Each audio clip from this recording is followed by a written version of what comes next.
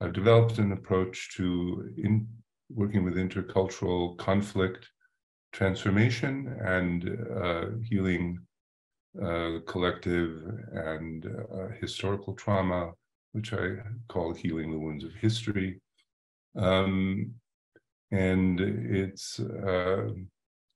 it originally was entitled Acts of Reconciliation.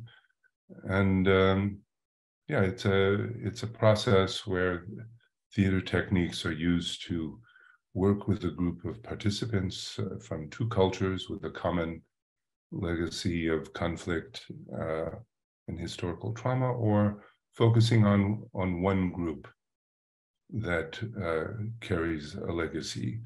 I've worked with descendants of Holocaust survivors and Nazis, Palestinians and Israelis, which we called mapping the emotional terrain of peace, Japanese and Chinese, for example, on their legacy of World War II and the Nanjing massacre, Armenians and Turks, Turks and Kurds, Bosnians and Muslims, Serbs and Albanians in Kosovo, Blacks and Jews, Indigenous Canadians and the descendants of white settlers. So there's no shortage of trauma to work with. The work takes different forms. One is a workshop that focuses on a single trauma and its impact on a group of people or nation. A more general workshop open to persons of diverse cultures who wish to explore their legacy of historical trauma. Therapeutic sessions with an individual, couple, or family for whom historical trauma is a defining event. A process lasting several days, bringing together participants from two cultures with a shared legacy of conflict and trauma. So working over several days with two cultures. A playback theater performance that follows such an intensive workshop, in which participants and audience volunteers share personal stories related to the historical trauma in question. I'll be showing you some clips a little bit later to give you a little taste of what it looks like. And also in the drama therapy field, we've developed an approach to using performance as a therapeutic act, which we call autobiographical therapeutic performance. So these are the different forms that this work might take shape. And I think some of the principles involved, theoretically speaking, are the development of the idea of a transgenerational transmission of trauma. I started working with this theme in the mid-70s. The negative effects on cultural and national identity and self-esteem. Another theme is exploring and owning the potential perpetrator in all of us. And then the basic stance, my stance is that there could be no permanent political solutions to intercultural conflict without respect for the needs, emotions, and unconscious drives of the human being. In terms of some of the therapeutic goals that we keep in mind as we work with people, one is recognizing and deconstructing cultural or national identity, which I'll show you an example of in a moment. Intercultural conflict resolution and teaching intercultural communication is another goal. More often than not in this work, we tap into personal and collective grief and mourning, and giving space to that, and creating a culture of empathy, and Viktor Frankl's idea of creating meaning out of suffering. So that's kind of an overview on going in and working with these groups, what I keep in mind, or as I apply my tools. There are different. I've found that there are different phases to this work. That the first one is breaking the taboo against speaking to each other. Usually there is some injunction about enemies speaking to each other. And so both in the recruitment of participants and there's an earning of trust, and the idea of emotional pioneers, that I work with the emotional pioneers paving the way for others to follow. That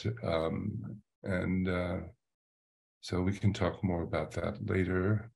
There is a phase of humanizing each other through telling our stories. That's a big principle in this work.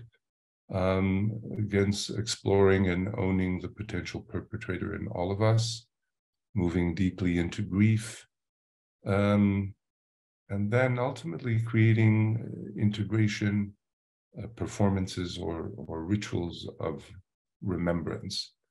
And lastly, making commitments to acts of creation and acts of service. Okay, so that's kind of an overview, a quick overview. I would like to, I'm going to pour out a lot of different things and show you clips to see what the work looks like, and then I'll leave some time for questions towards the end. So I'm going to do an exercise right now based on the tension of me being new, and this is you don't know me, and I'm going to deconstruct my identity or my identities in front of the group. And this is an exercise that we do when we gather groups that carry legacies of historical trauma and groups in conflict. It's a deconstruction of identity. And so I'm going to say my various identities and then report on what comes up for me in this moment as I say them, okay? And so, for example, my name is Armand Volkas, and I am a Jew. So when I say I'm a Jew, I feel like a target because in my ears I hear dirty Jew, and although it's unlikely that in a Zoom room full of Zen peace builders, that I would be attacked it still brings up tension for me. My name is Armand Volkas, and I am Jewish. Well, the ish softens it. It's and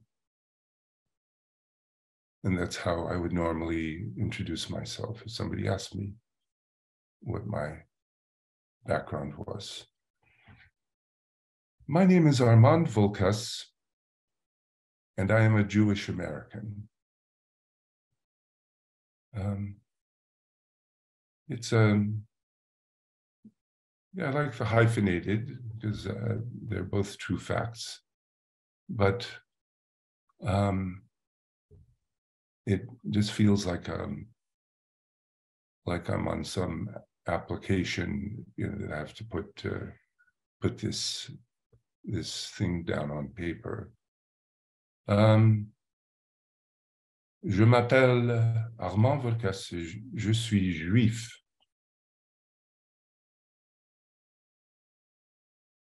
Well, this brings up my mother's story as a survivor of Auschwitz. And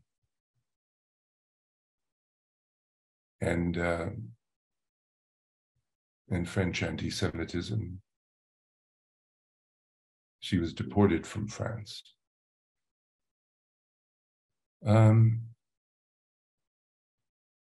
My name is Armand Volkas, and I am Lithuanian. Well, my father was from Lithuania, and Jews have been in Lithuania for over 1,000 years, but I don't feel Lithuanian.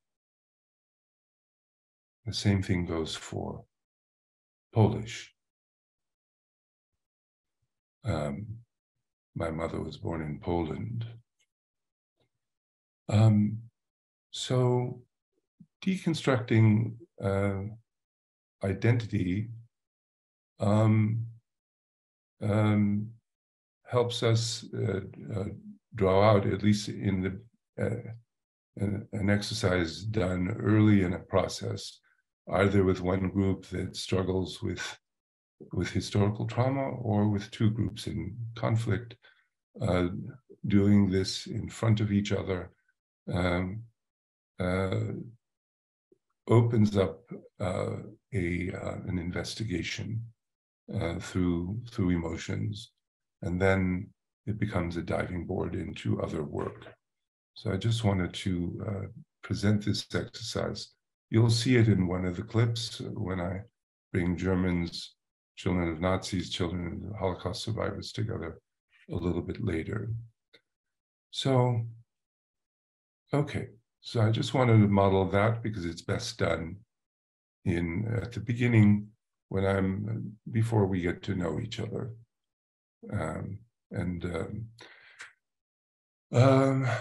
So let me say a little bit about my biography, because it really has, it's at the root of why I do this and why I have a need to continue to transform and need to transform my identity and my legacy every day in some form.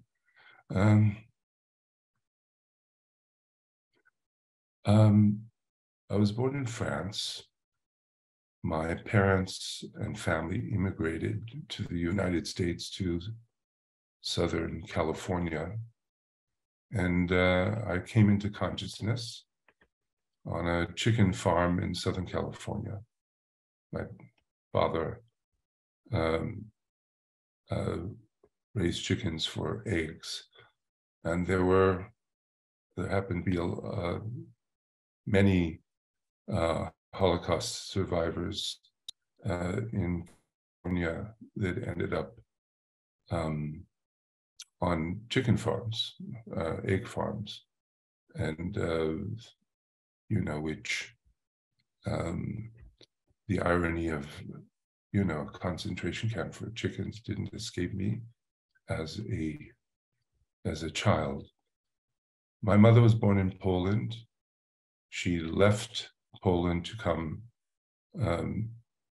to escape the Nazi wave, and came to Paris. And when the war started, she was pregnant with my half brother, and escaped to the south of France, to Toulouse, to give birth to my brother in 1940, as the Nazis were marching into France. And then the Nazis said, "Oh, it's okay, you can come back, we're safe. We're not going to hurt you." And so when she came back, all of the laws against Jews started to occur, and my mother, taking care of my half brother, joined the resistance, smuggling guns and leaflets. Was arrested first by the French police, and she jumped from a second-story window to escape. She knew her days as a resistance fighter in Paris were numbered. She gave my brother to a French family to take care of him, and she would come on the weekends to visit him. But that someone in the resistance gave names, and my mother was deported, was first beaten and tortured, and then sent to Auschwitz, where she ended up on Block 10, where they performed sterilization experiments on women, including my mother. But she had a friend, there was a Czech doctor who told Dr. Mengele and Dr. Klauber that she was performing experiments, but only was giving blood tests, which helped save my mother's life, and mine for that matter, because I was born after the war. The sterilization didn't work. They were discovered, she was arrested with a group of women, and they helped each other survive. And to make a long story, it's an epic story. We won't have time if I tell you all the details, but basically, my mother was made to stand naked in the snow with her arms up, along with the other women who had escaped the operation. They were blamed. This Czech doctor was shot, and my mother was sent to forced labor. So I'll leave my mother's story there. My father, first was born in Lithuania, and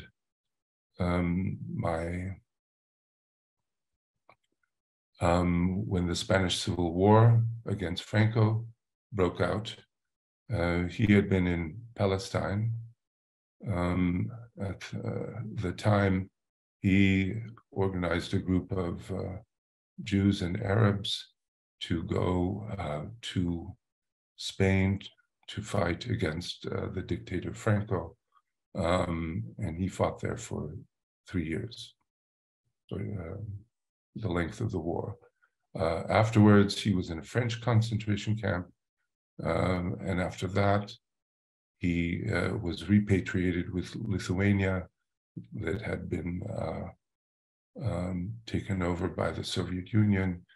And my father volunteered to parachute behind the lines in White Russia to organize resistance. And my father was a partisan he parachuted. 12 people jumped out of the planes, and 10 were shot down in the sky. My father survived, and he continue to fight until he was arrested and sent to Auschwitz. And in Auschwitz, he joined the underground, and he fought. And well, he didn't fight per se. He organized the plan for two people to escape from the camp. They actually did escape. One went to London, the other went to a documented case. The other went to Moscow, letting people know what was happening in Auschwitz. But they nothing was done. My father heard, both my parents were part of the underground in Auschwitz, and he heard that my mother needed boots.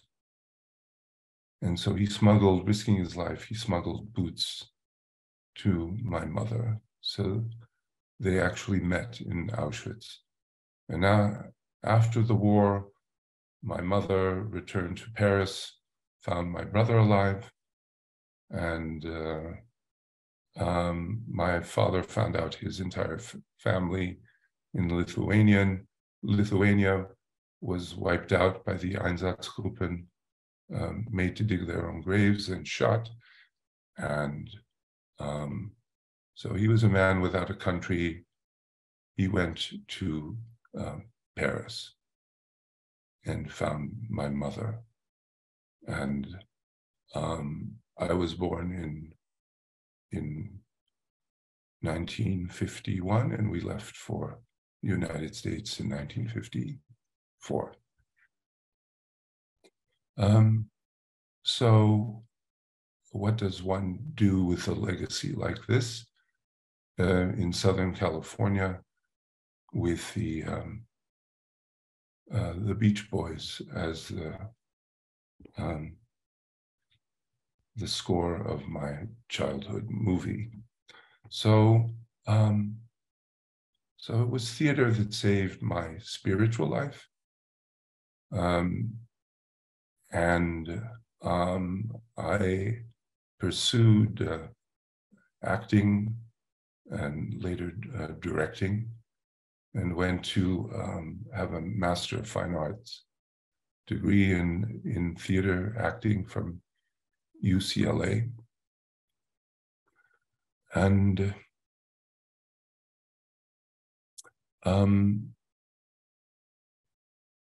it was the tail end of the 60s and early 70s. And experimental theater was still alive and well. And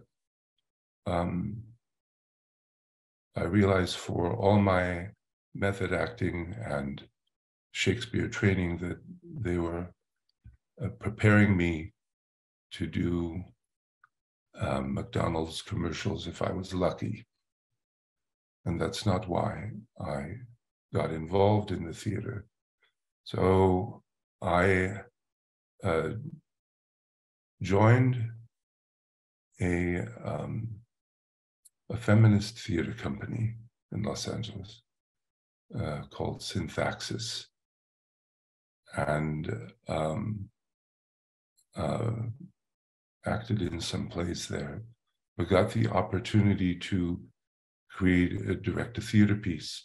And instead of directing a scripted piece, it just so happened that the majority of the people in the company happened to be Jewish, and many children of Holocaust survivors. So I decided in 1975 to bring these groups together, to bring this group together, and for us to take 3 months to develop, improvise, and devise a theater piece on the legacy of the Holocaust. And at a time when Holocaust was a relatively new term to describe the the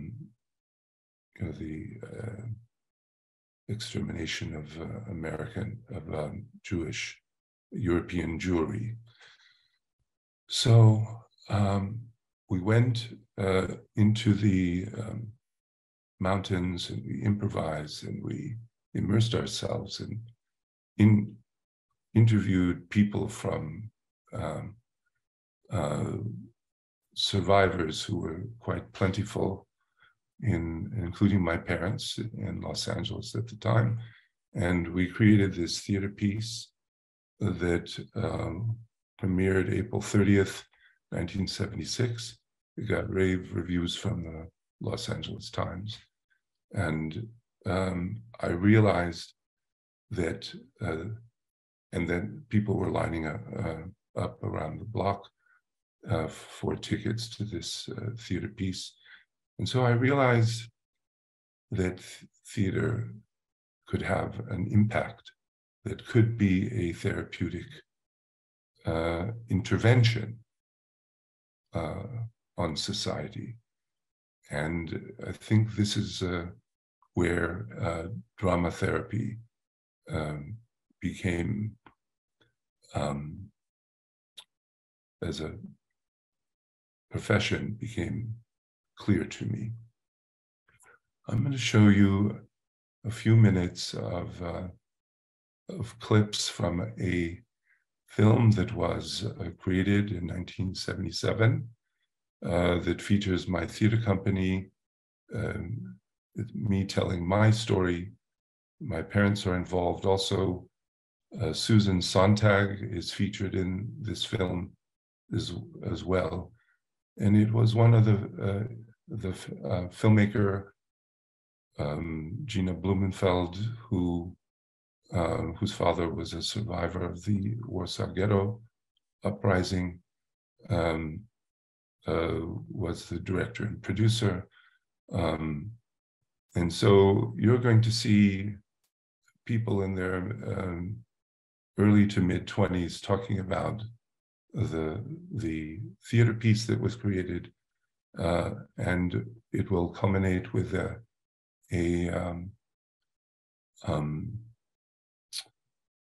what we call the train poem, and it'll become clear what that's about.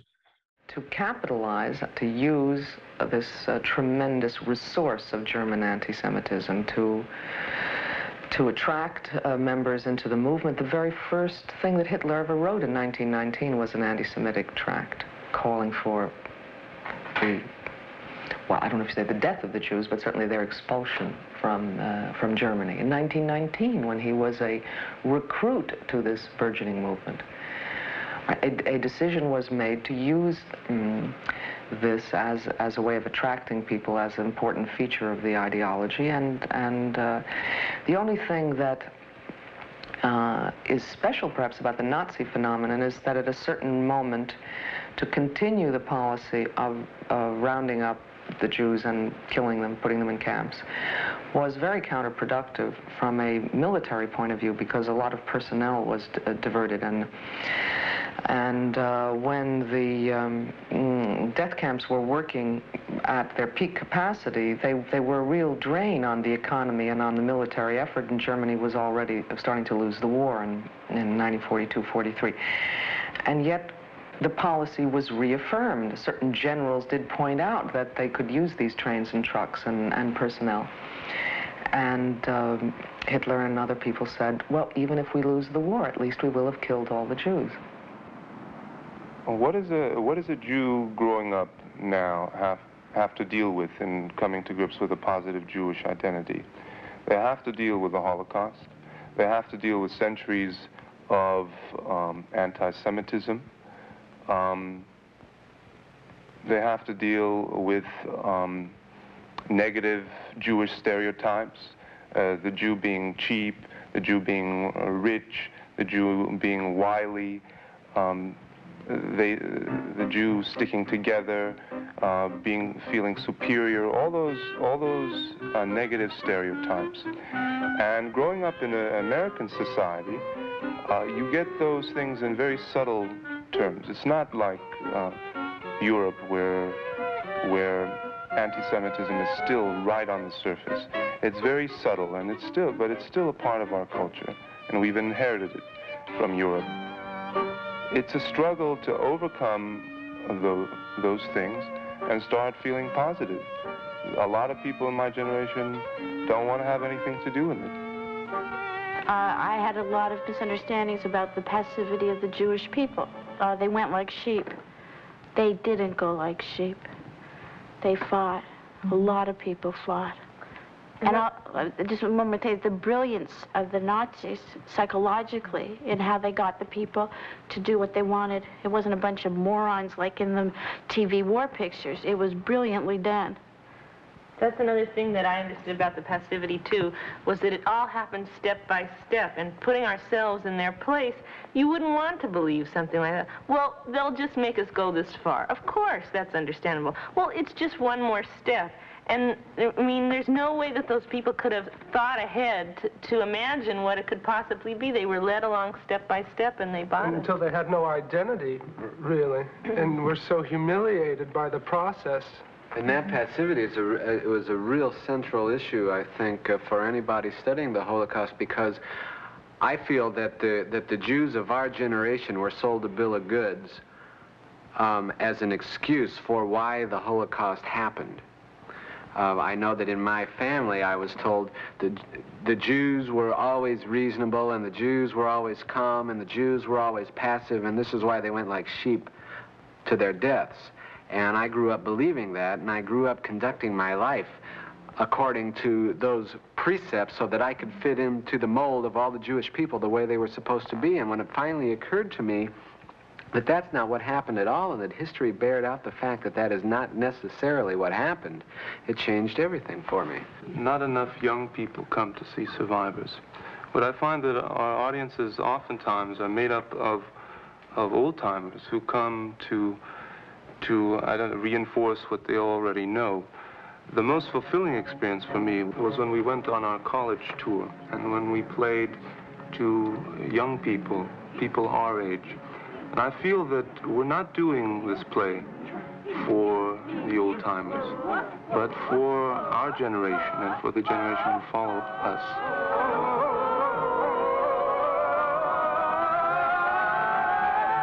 The sound of the train. Rocky, rocky. My mind travels, pulling out jewels, glowing and shining. How I hold them inside this train. Rocky, rocky. So I am held, remembering Mama, Mama. My mother's telling me stories, telling me, Miriam, how she takes me home from the hospital, and how skinny I am. The doctor, my mother says, the doctor doesn't know anything. Only a mother knows how to keep her baby warm. Mama, Mama. The train whistling and the trees stretching out your arms. Mama, look how many arms you have. If only I could jump. If only you could catch me, Mama. The train rocking now. Now I am held in your arms, hanging on. I am remembering my mind speeding like the wheels of the train, Mama. I'm 10 years old, Miriam, birthday girl with 10 wish candles. And Daddy takes me out back saying, what a big girl you are. And he throws me up in the air like a kite, like a wishing flower we used to blow and catch in our hands. Make a wish and never tell. I'm riding on Daddy's shoulders.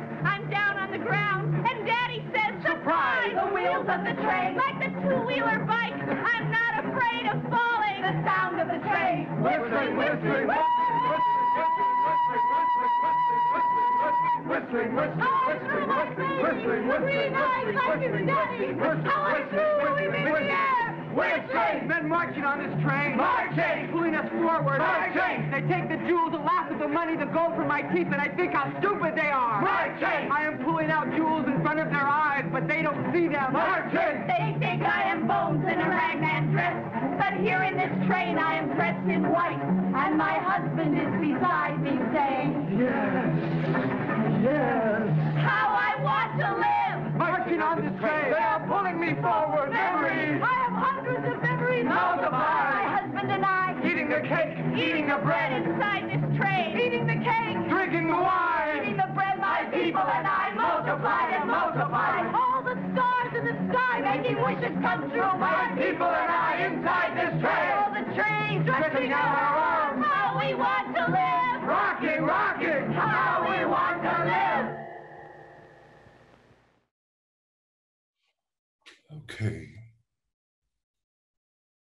So this was a theater piece, as I said, that had a big impact on the time, at the time.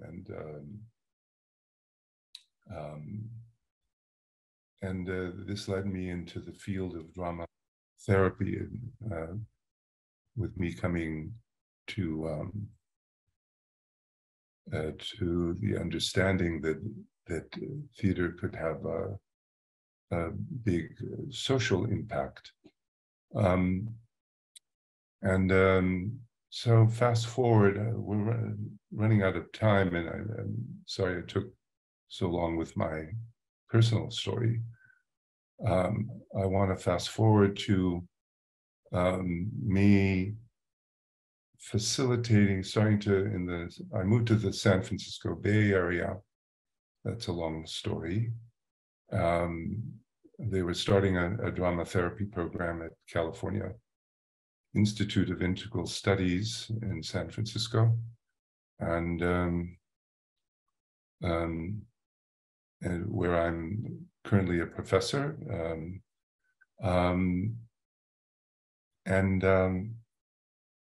As I started working with children of Holocaust survivors as a therapist, and then started to wonder, what were the Germans doing with their legacies?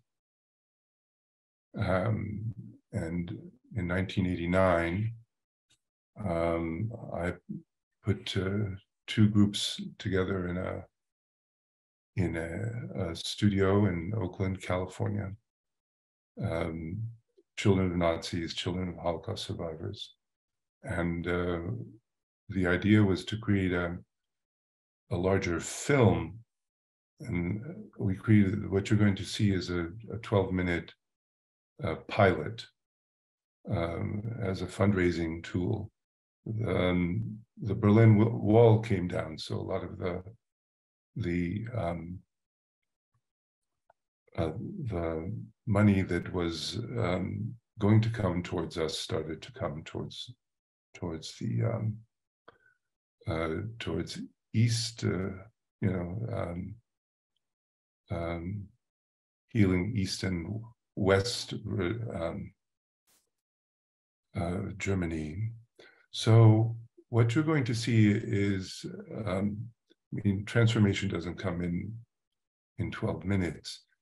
You're going to see a workshop that was filmed, and this is used as a fundraising tool, but I think you'll get a sense of what the encounter between children of Nazis, children of Holocaust survivors, what that feels like and looks like. It has been said that whenever a Jew meets a German, the millions of dead between them take up a lot of space. What happens when the descendants of the victims meet with the descendants of the guilty? To try to answer this question, drama therapist Armand Volkas brought together 6 Jewish children of Holocaust survivors and 6 Germans born after World War II. What I'd like to do is have all the Germans up, and then I'll do one with all the Jews. Okay, it's this one. It's the end of the war in Buchenwald.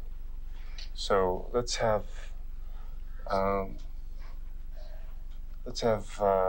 Carmen. This is you, this person here. Let's have Karen be this person. Okay, ready? Begin. This is really true. I cannot believe. Where am I? In May 1989, in a television studio in Oakland, California, these people participated in an intensive weekend workshop using improvisational theater techniques to explore their family histories, personal experiences, and feelings about the Holocaust. These people were not actors. Most had never met before, and for many it was the first time that they had aired their private feelings on the subject. Lights out. Okay, I'd like for all the Jewish people to come up. Okay, and I'm going to have you imagine I'm a drama therapist and an actor and a director. And I've been interested for a long time in the idea of bringing Germans and Jews together. I just thought that about the tremendous moral and emotional power that could come from the two groups resolving to remember this event together.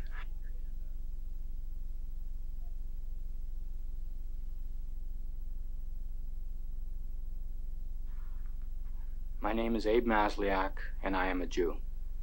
Okay. I, Lowell Cohen, am a Jew. I am a Jew. I, Wendy Dishman, am a Jew. I am a Jew. Okay. What comes up for you as you say that? Feeling separate from other people. Feel separate? Just saying that, yeah.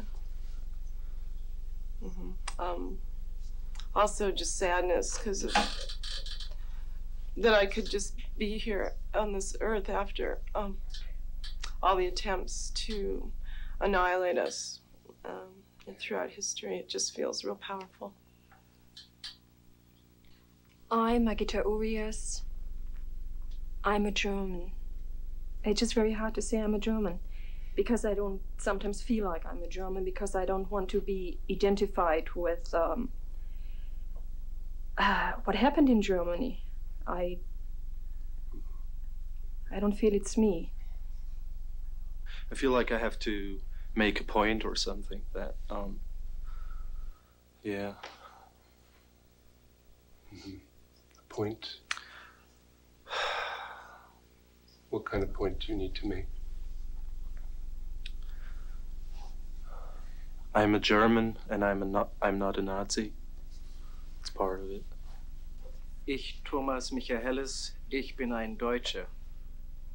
How does it feel to say it in German? More convincing.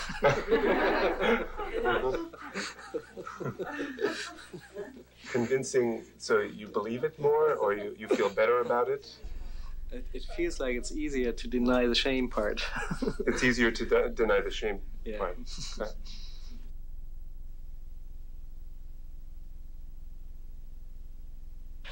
Hitler began killing the Jews in my dad's town. I found that there are a lot of similarities, a sense of burden, a sense of what to do with the legacy, a sense of pain about it, guilt, shame. I mean, a lot of the emotions are the same, even though our stories are different. One of the most profound experiences as a child of Holocaust survivors for me was, as a very young child, was not having grandparents. Well, I found a picture of my grandfather, and all of a sudden I looked at this guy and I realized I was turning into looking like him, you know? This is my grandfather, whom I have not known. The whole week I was, thought you have to look for this picture, right? And I didn't do it, and so finally, last night, I got it out of the suitcase, and then I know why I didn't want to get it out of it, because it is this uniform, this clear identity as a soldier of the Nazi army, that I didn't want to see.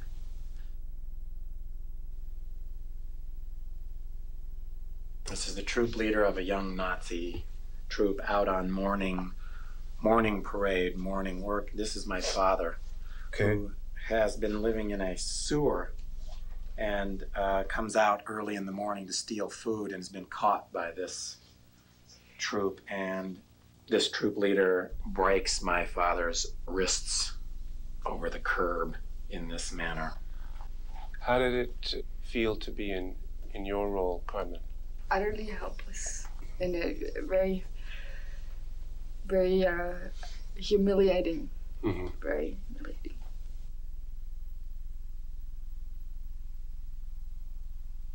When I was 7 years old, I was going to summer camp, and I had to get a bathing cap because it was on the list. So my father took me to Newberry's, and I picked out this white bathing cap and had this pink flower on it and had little rubber petals on it. And it smelled really good and new, like rubber chemicals. I don't know, I like the smell of it. And I took it home and I showed my mother. I said, look what I got, isn't it beautiful? It's white and it has this pink flower on it. And she took it and she looked at it and she pointed to something and she said, take it back. And it said, made in West Germany. And my father said, it's, you know, it's because of the war. We'll have to take it back. And don't ask her to talk about it, though.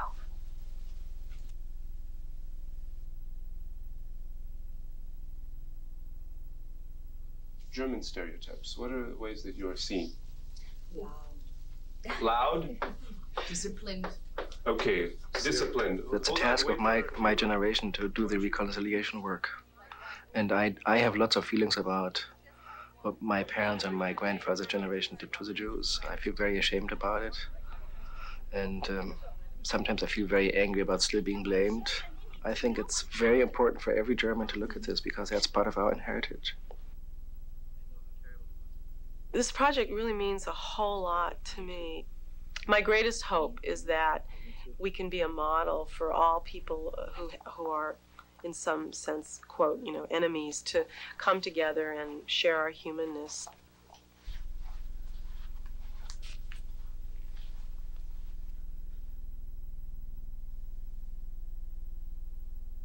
Talk about this while we do this. Okay, Paul, what's your problem? Well, sometimes I want to kick your little German ass all over the lot. I know, and that pisses me off. I know. Because you know what? Why? I like you a lot, but I think you're a little self-righteous sometimes. Well, I think you lack the ability to surrender sometimes. Yeah. Because you know what? What? Guess what? What? What? Surrendering to an authority is something that the Nazis taught, you know? I don't like that. You think sometimes I'm a Nazi, huh? You think sometimes I act like a Nazi in class? Do you? No, I just think you're a Jew, but you're also pretty German. You're just... You know, I'm actually willing to let you be in charge. It's fine, okay? You know, just don't hurt me. No, I won't. You know I trust you. Oh, hey, that's all I want. That's all I can ask for. Because very often I think you just don't. And you don't want to. You know, that's the hardest part for me. I want to trust. It's very hard to, anyway. It's very hard to. That's my struggle. Yeah. Yeah. And that's the same struggle for me the other way around, because I'm paranoid about Jews because I think they don't like me or they don't trust me. So I don't trust. Yeah. It's a tough standoff, isn't it? Yeah.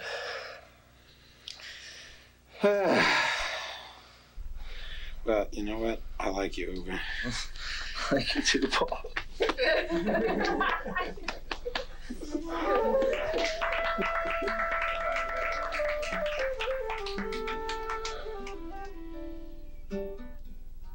This German Jewish project, it feels like a sense of mission. And at the core of it, I think it's friendship. I really think at the core of all of this is friendship, because if you're friends with someone, it's much more difficult to dehumanize them. This experimental weekend workshop was the first step in developing a long-range project in theater and film based on the interactions of Germans and Jews. The long-range project consists of 3 stages: an intensive 6-week drama workshop in which a theater piece will be created, an American and European theater tour, and a documentary film. The film will feature highlights of the workshop process and performances and record the reactions of audiences in post-performance discussions. What is the meaning of the Holocaust to its inheritors? Beyond repeating stories of victims and perpetrators, is it possible to forge a common bond free of prejudice and mistrust? How can we learn from the past?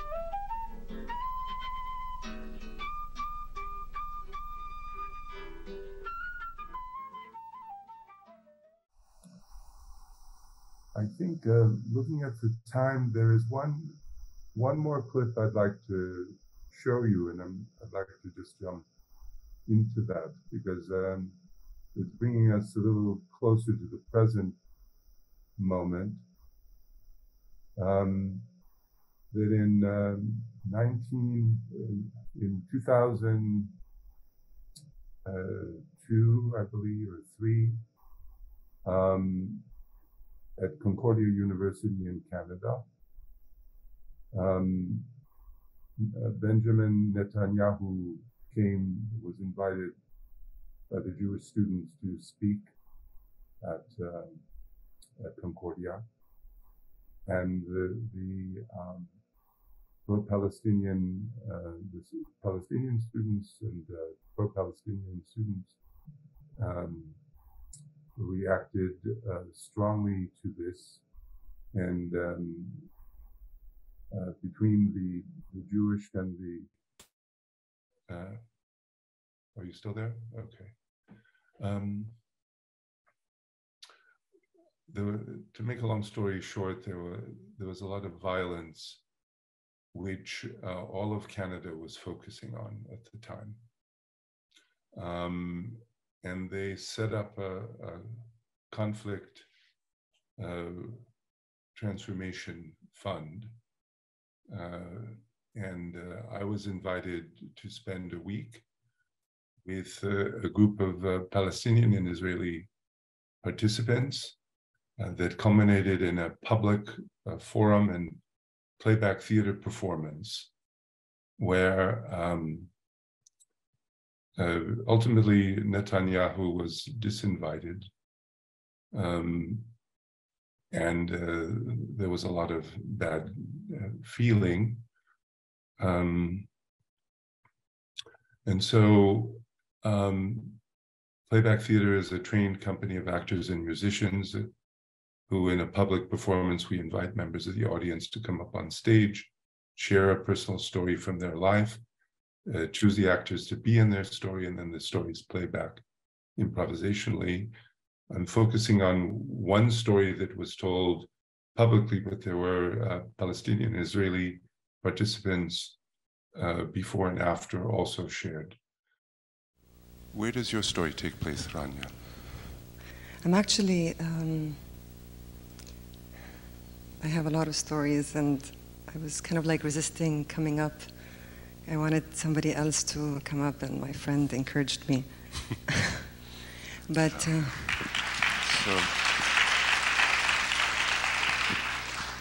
you can also say no if it feels like too much. Actually, it doesn't feel like too much. Kind of, I've been living with this all my life, so yeah, it's okay. I might have one story that it's a small story actually, which it kind of like came out when the mention of an Israeli soldier. Yes. I was in Palestine. I was crossing. How old are you in this story? 31. 31. I was doing research. I was. What kind of research were you doing? I was doing an anthropological research. I was doing my master's, and I was there for field work. And I used to travel back and forth between the West Bank and Ramallah. Yes. As a Canadian, and I was at that time I was in Gaza, the Gaza Strip, yes. And I was coming back, leaving. Had to walk from the taxi and to cross to the Israeli side. Yes. And as a Canadian, they never allowed me to go into the Palestinian side because I was considered as a VIP. So How did you feel when you were in this line, the VIP line? It wasn't a line, actually. It was like a very short, kind of like, you know, very few people cross it. And there were two young Israeli soldiers smiling. I had just come out of Gaza. Gaza is not one of the most, you know, like happening of places, very depressing, very sad. And that was actually before the Intifada. It was before the Intifada. It was a few months before it. Okay, the most recent Intifada. Yes. Yeah. It was in 2000. Yeah. Okay. Choose somebody to be you in this story. Can you repeat your names, please?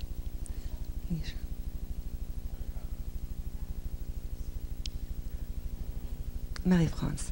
Marie-France. Okay. So there's not much happening in Gaza. No. I was, yeah. Okay. I was there and I had finished my my work and I was leaving and there are these two smiling Israeli soldiers. Yes, and I present my passport. Both of them are still smiling. I have a grin on my face. It's very, very hot, very warm day. Just walked a bit of a distance, and one of them says, "How is your day?" Or "How are you?" In a very human way, or in a was it a sarcastic way or a human way? It was more of a flirtatious way. Flirtatious way. Okay. And they were kind of like giggling, you know. I guess they could know from my name, you know, where I am from. Yeah. So choose somebody to be choose two people to be these two soldiers here. The two guys. The two guys? So were they distinguishable from each other, or is there anything distinct? No. No? And so give them a few qualities so that they can play these men. Young. Young, 18, 19? Young, yes, as in 18, 19. Yeah. A bit childish, a bit taking their kind of like their job so lightly, trying kind of to have a good time while kind of like checking the entry, you know. Trying to have a good time while they're doing this. Making something serious out of it. Yeah. My reaction was very aggressive, actually. When yes, I see. When I. So they were flirting with you, and what happened? Well, nothing. I said, "Can I use some like a word?"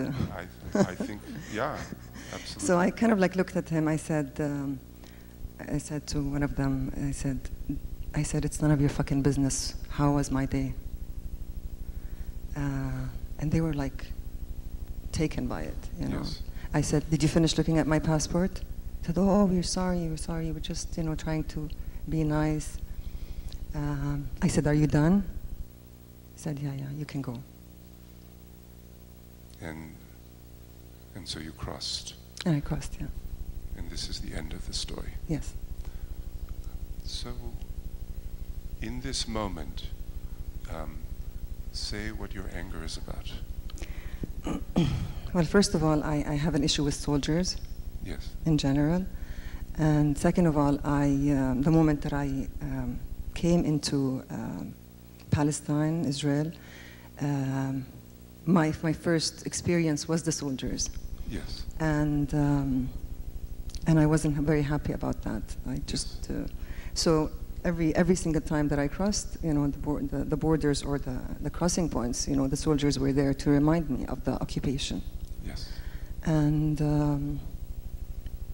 that wasn't actually one of the. I had a few other incidents, but this is kind of like just an example of. Any other responses to the fact that they were the way they behaved? Well, their existence bothered me. Their existence bothered. Yeah, the fact that they were taking this job so lightly.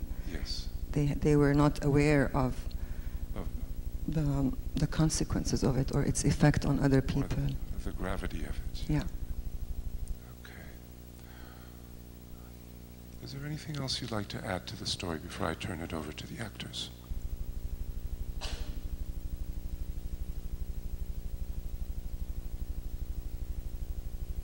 I would probably add the immense amount of rage that that was carried in that story. Yes. And that I was proud of myself to stand up and express that rage. Yes. Can you choose somebody to be your rage?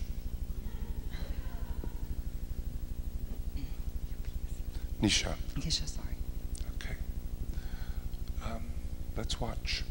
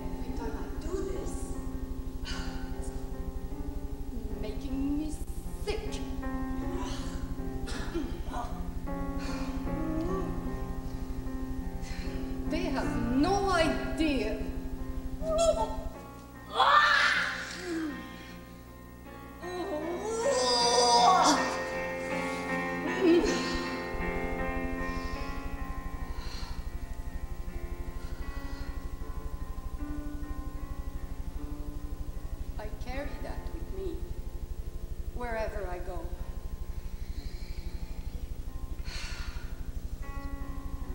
All right. Once more.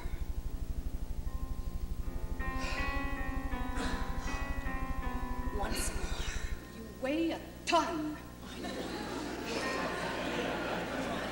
You keep beating me. You're slowing me down. This is impacting my whole life. Yes, but you need me. Oh. Ridiculous they are. All right, then come on.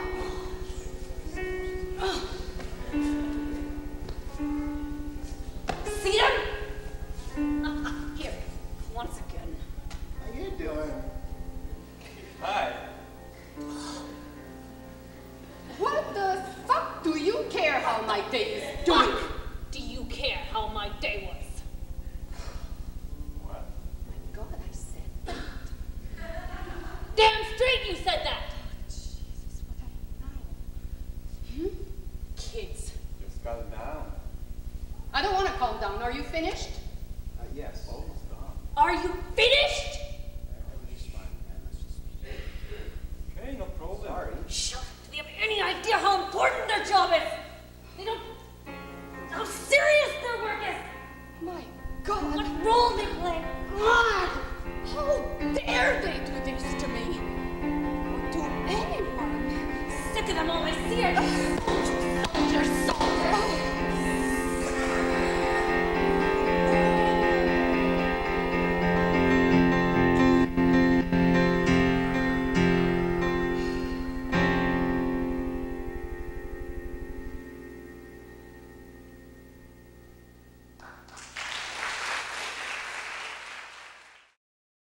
I'm going to stop there because what happens, you're not going to see the end of the story. I check in with Rania, the teller, to see if they captured the essence of the rage. And for her, they didn't capture it. And so I propose to her to if we can do it again, could we show her rage? And the actors this time commit themselves. And she's satisfied that the depth of her rage was shared. Okay. So thanks for your patience with my technical skills here. Why don't we come back to and see if there are any questions. There are a lot more applications of this in various contexts that obviously we won't have time to get to. So, yeah, Jim. Yeah, sure. Thank you, Armand, for being here today. How soon would you go into an area in conflict before, how much time does it need before that conflict has become more chronic than acute? I'm not sure if I would. Yeah, I understand the question, that I think it's each, we talk in drama therapy about distancing, emotional distance. When you're playing back a story, do you do it as a puppet show because it's just too charged? Or do you play it back realistically? So there are people who are in, I did recently try to had a workshop with Russians and Ukrainians, but most of the Ukrainians didn't show up. So that's too soon. But I've worked with in Lebanon with the factions that were involved in the Lebanese Civil War, and that had enough distance, even though it was. It's mostly the parents' generation that experienced the direct trauma of the Civil War, but the participants were young at the time, so it depends on the conflict. Each one has its own amount of emotional or aesthetic distance that you have to take into consideration. On the same, or the other side of that, how many generations before you find it doesn't quite have the same sort of power? So if it's 3 generations passed down trauma, are you still able to engage with it in this way? That's a great question. I've tracked, work with the first, second, third, and beginning 4th generation with children of Holocaust survivors and children of Nazi descendants, and it's still, it's still alive at this point. It's harder for people to connect with colonialism if it's 500 years ago. For example, although people, the victims of colonialism still feel the impact, but those far from it historically have a harder time empathizing, standing in the shoes of the other. Yeah, thank you. Yeah, those are great questions. Thank you. Actually, I've got a question. Okay. One thing is how your approach helps to deal with belated effects of conflicts or traumas. But my question is whether it can help relieve tensions and conflicts on the spot. Like you have shown some Palestinian-Israeli situation, but can it really have an impact on what's going on in such conflicted situations and among conflicted communities when it happens? Not just to deal with the psychological aftermath. I think drama, obviously drama therapy is not for everyone, or psychodrama, but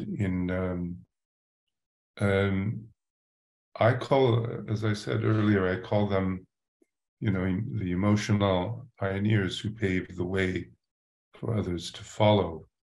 That obviously I'm not so grandiose that I think that my humble tools can create world peace here.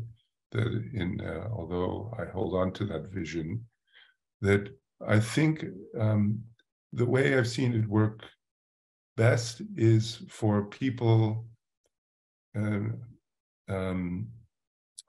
who are the emotional pioneers, the people who are willing to be in dialogue, to face the demons, to face, to challenge the obstacles in the way of peace. I think they model, that's the other reason for going to performance, because people lack imagination. It's hard for them to imagine overcoming the emotional blocks to at least coexistence. And so if you can show the steps involved, or you can model it, then it can have an impact.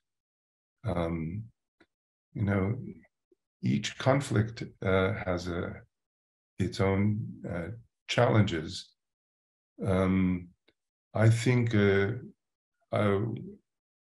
after the assassination of Hrant Dink, an Armenian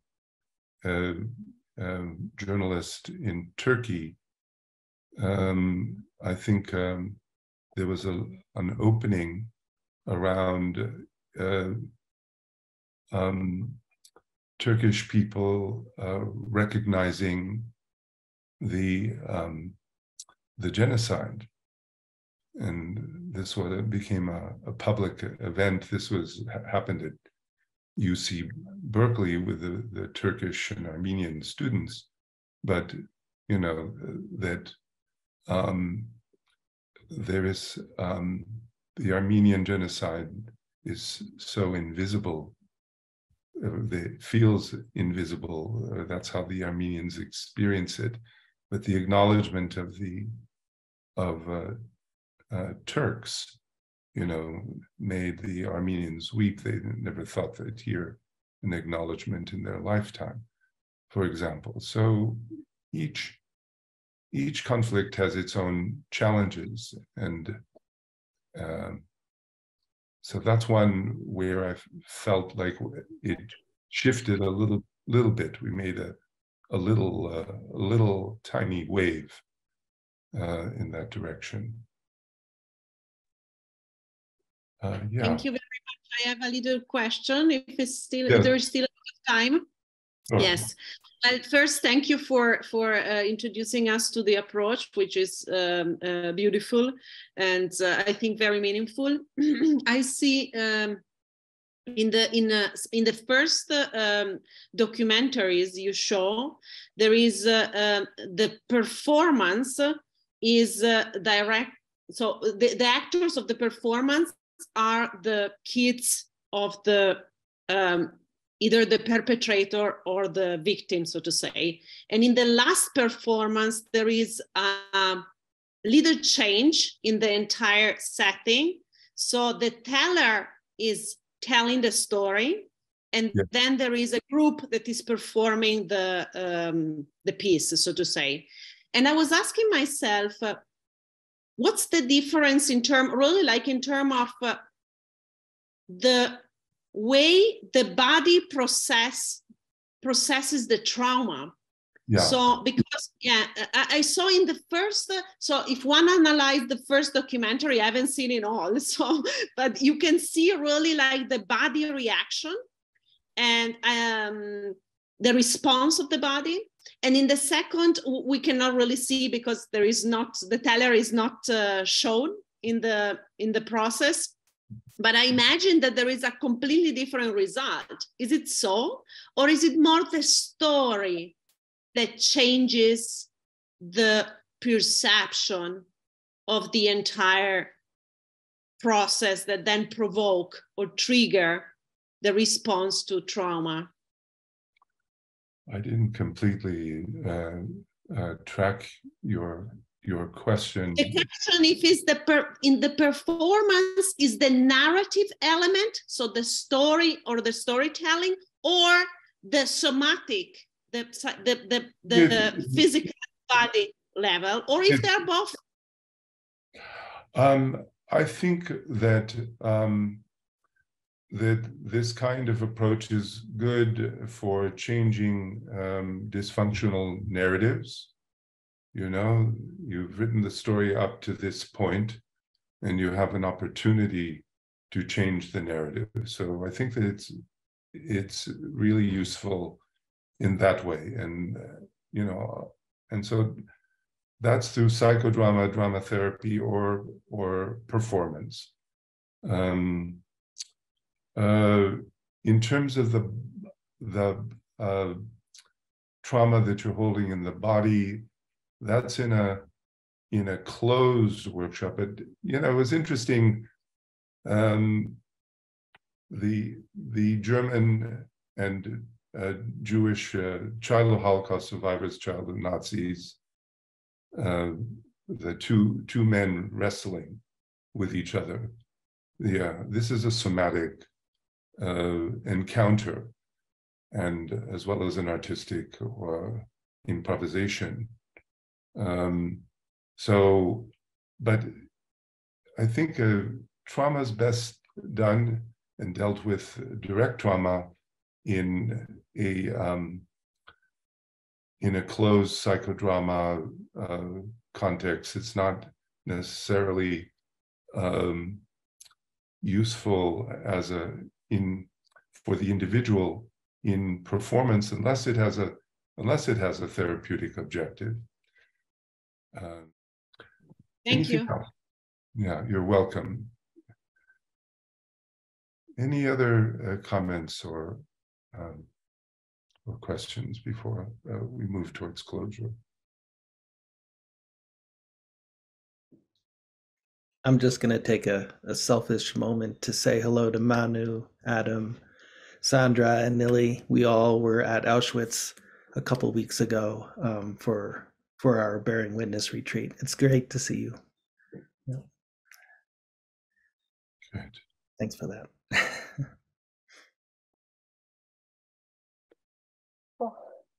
Yeah.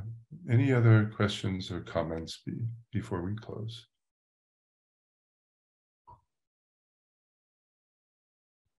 Yes, Edie. Oh, I think you're muted.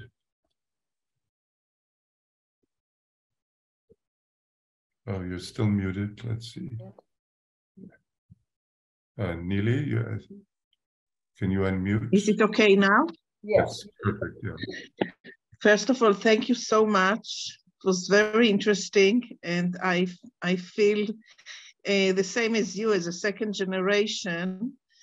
And it's a coincidence, of course, like all coincidences are, that I've just finished a year course in playback theater in Israel. Oh, great. Okay. And many of my experiences as a child were performed in front of me by my group, and it was so therapeutic.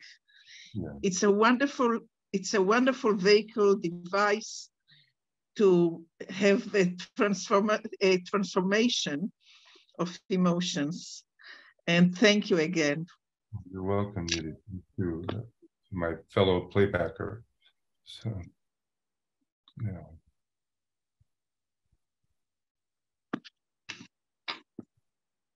All right, so it looks like we're out of our time now. Yeah, you definitely piqued my interest in terms of drama therapy, so we hope to see you back here again. Maybe you could do a workshop with us. Or maybe we can perform for you sometime. So, my company. So awesome. Performing online. Anyway, thank you, and thank you for your patience with the technical difficulties. And so thank you so much for inviting me.